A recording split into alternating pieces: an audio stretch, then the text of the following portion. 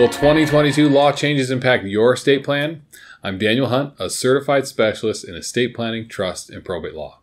In this video, I'll be sharing some of the top estate planning law changes to keep in mind in 2022. Number 1, the gift tax exclusion.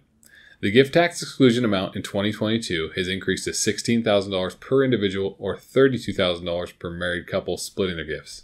In other words, you can give up to $16,000 to as many people as you wish without those gifts counting against your lifetime exemption. Number 2, the federal estate tax exemption. The federal estate tax and gift tax exemption has once again increased to $12.06 million per individual, or $24.12 million for a married couple, up from $11.7 million in 2021. This means that you can give away $12.06 million in assets over the course of your life without owing any federal estate tax.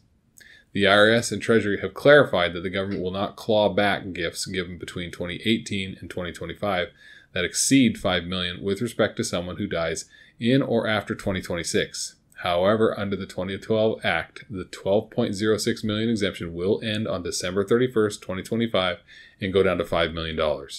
So if you have a large estate, be sure to make an appointment with an experienced estate planning attorney to discuss how this may affect you.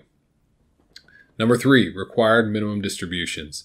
On January 1st, 2022, new life expectancy tables went into effect. These tables are used for determining required minimum distributions, or RMDs, from IRAs and qualified retirement plans.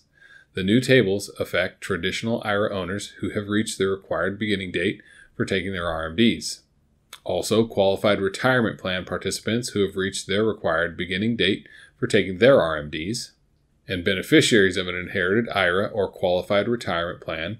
Check with your plan administrator or financial advisor regarding how to compute your RMDs for the calendar year 2022 using the new tables.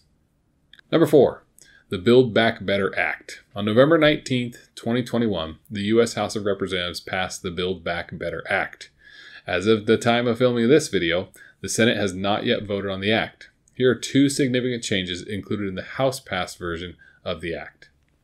A new 5% additional federal income tax on modified adjusted gross income, or MAGI, over $10 million for unmarried individuals and married individuals filing jointly, or on MAGI over $200,000 for estates and non-grantor trusts.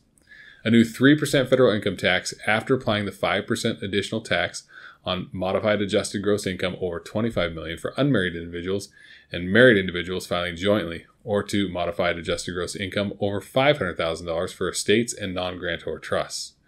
The following taxes remain unchanged in the House-passed version of the Act.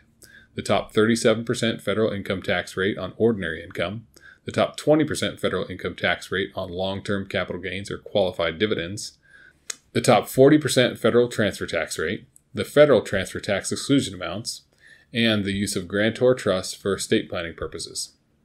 Congress continues to negotiate this legislation. Be sure to work with an experienced estate planning attorney and CPA for advice as estate and tax laws continue to evolve. Thanks.